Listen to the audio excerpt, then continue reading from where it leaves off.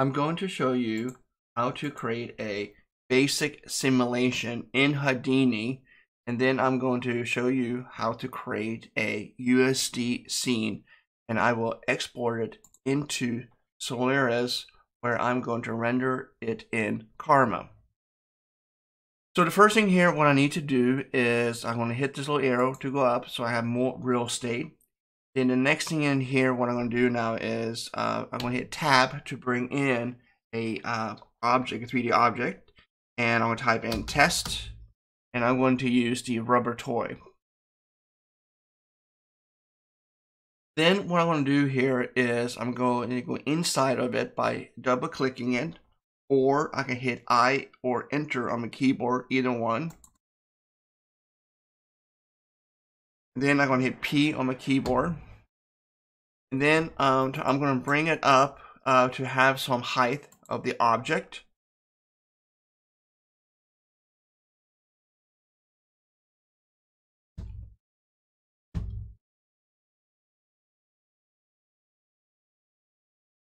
I just had to turn it was dots on there. Sorry about that. Next, what I'm going to do here is I'm going to add a DOP network to my object here. So I'm going to hit tab on my keyboard, type in DOP, and we're going to use this second one here, DOP network. And then I'm going to connect it to here. And then also what I want to do here is I'm going to pack him, because if you look at him, he is 1 megabyte, and I'm going to duplicate him a bunch of times, and this will increase the numbers. So I'm going to down here, type in pack. This one right here. And just show you what I'm talking about. So if I go in here, copy, I'll talk about copy transform, which is just showing up what happens. If I do this, and I'm going to duplicate it here. So now what he is, you can see he's 14 megs. If I duplicate this, that's a large amount of memory. So I'm going to delete that tab here. Then what I'm going to do here, I'm going inside my DOP network. So I'm going to double click. And then inside of here, I'm going to add a bullet solver. Right click, I'm sorry, not right click, hit tab and type in bullet. And then you want to press this one, which looks like a brain and a bullet. And then what I'm going to do here also, I'm going to need to get a RBD pack object node here, stop. So I'm going to hit right click here. I mean, I keep saying right, I mean tab. RD pack here, the one that looks like a bowling pins. Drop up here, connect. Then right here for this one here, we are going to, over here, geometry source, I'm going to choose first context right here. And if I hit play, it's not going to work. And the reason why it's not going to work, I need gravity. So I'm going to type tab right here. I'm going to type in gravity. Use the gravity force right here. Drop it here and drag it in. And hit rewind, hit play, down.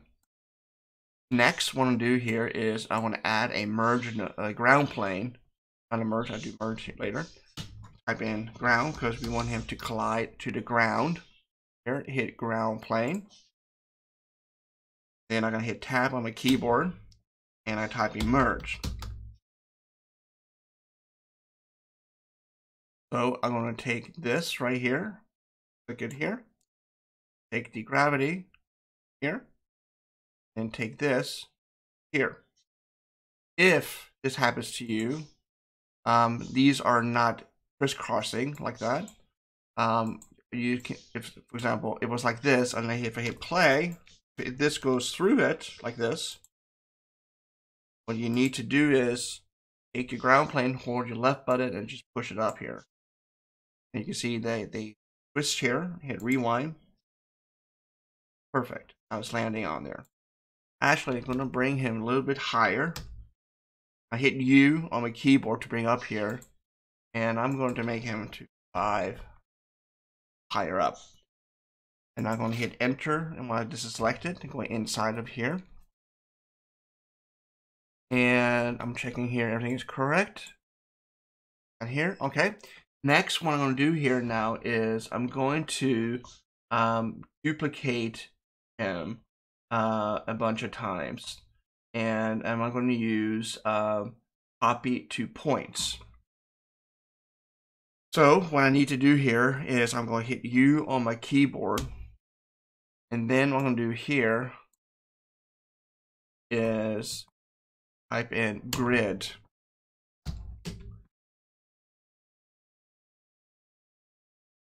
And then here in the grid here, if I turn on here, each of these points, I want my rubber toy to be part of that, or that be a duplicate of that. So what I'm going to do here is I'm going to hit tab on my keyboard and type in copy to points right here. And before that, I'm going to make my thing a little bit bigger. That. And I'm going to connect this to here. Take this, connect to here. And what I'm going to do now is I'm here.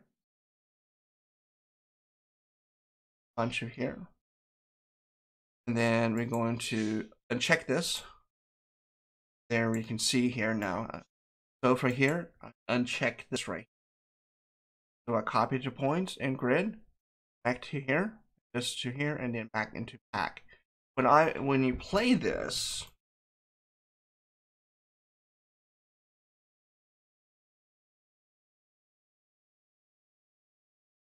see it acts kind of weird. What I want to do here is I want to hit here pack instant. I really want turn off this pack right here. I just pack here.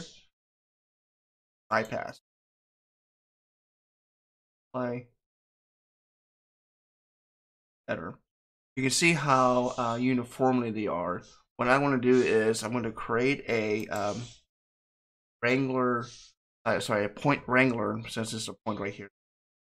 Created this attribute void plane, which will have a very height from it. I will give a little more variety of bounds.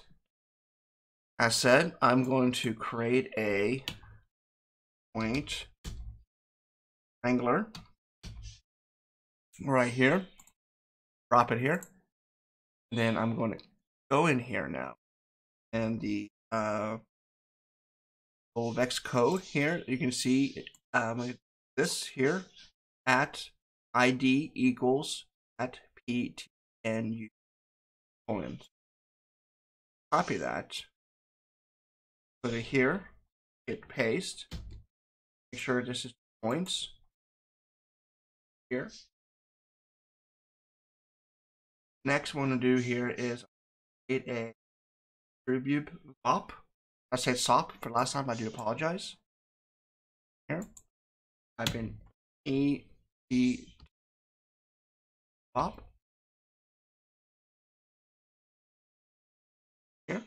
Here, ATTRIB op. Drag it in here. Here, I'm going to double click this. Before I do that, click here. Here's you can see a plane. I told you I want to create. Go in here, so we're going to create a little noise here. So first thing in here, since this has an ID here, that's where we typed in at ID. Type a random.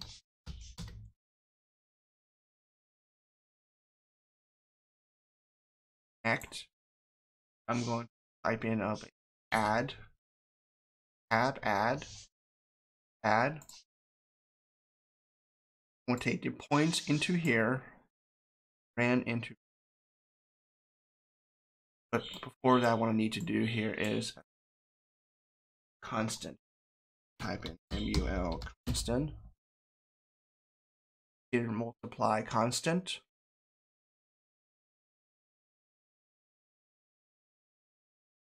Float. Here, this is float. Here.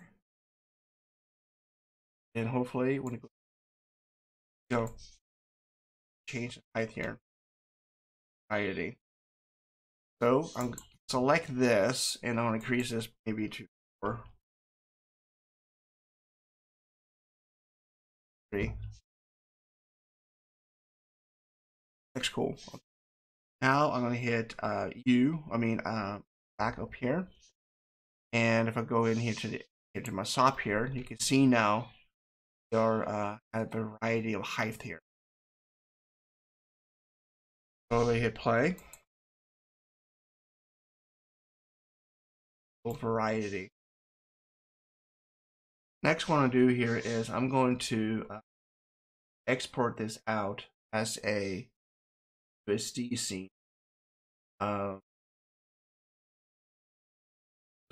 Next here I'm going to do is here, which is a good practice here. I forgot to put a null here, so I'm going to hit tab, null here.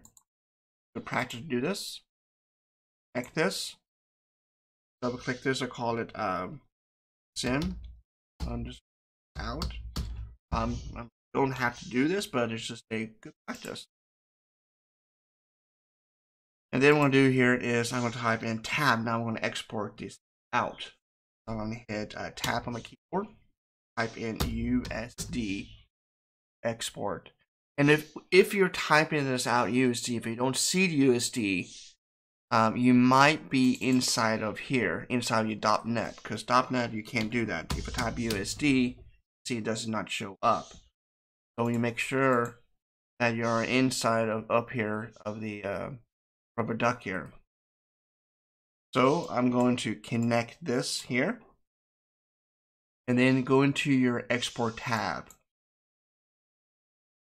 And I'm just clicking here, so make sure I'm blue here. And then right here, I'm going to change this to render frame range. I'll do it from 1/400 here. I'm going to make this a little bit smaller, 200.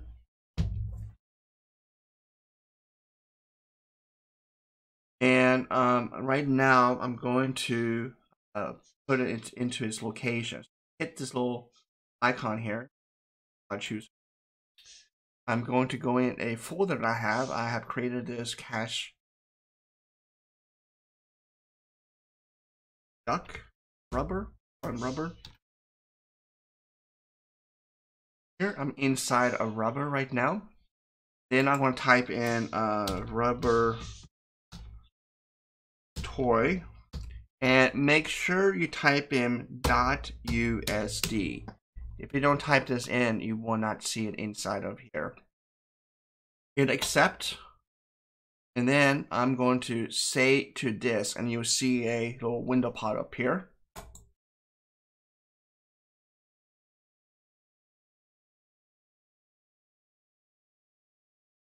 Okay, sorry about that. What I need to do here to put in Solaris, what I need to do here is I'm going to select here, Solaris. So we're going to import the USD. How to do that is hit tab on your keyboard, type in reference, then hit P on your keyboard to bring up the properties. In here and file pattern, choose this little folder here, and you can see this is my cache that I did, rubber and rubber toy. That and hit accept, and you can see if I come out here, play, exact same thing I had, back, and now I'm going to put a light in here. Easiest is just put a dome light. I'm going to type in tab. Type in dome light here. Easiest light to make it, you can see it. Click. And I'm going to take this, connect that. Next here is I want to create a camera, a render camera, in order to see this. I tab on my keyboard, type in camera. Here, camera. Connect. And right now, I'm going to look through the camera. Go here, hit camera. You want to make sure that you lock it. So when you hit this lock here and it turns red, it means you move the camera around. Position it for good render.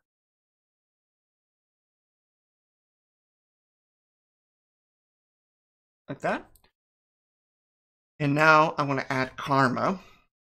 Type in tab, karma. Here. You can see here, it gives explanation more in here.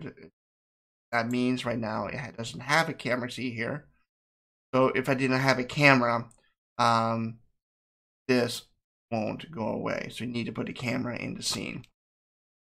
So next thing we need to do here is we need to set it up here. I'm going to size, I'm doing it. And now we need to tell it where to go. We need to tell it to go this right here. $F4. I want to copy that. I want to tell it to go to my hash here. Order. Render. I type in boy underscore $F4. What this means is this is padded 4 times, so it'll be 00 dot whatever extension is. We're going to decide to do let's do PNG. And I'm going to hit accept here. And you can render in XPU if you want to, or GPU. And I'm not going to talk about the settings here. I just out. Click this here, and then here it says right now we want to change the render current frame to for Pacific range 1 to 100. Set it up. Object scene, and all I have to do now is just hit render to disk.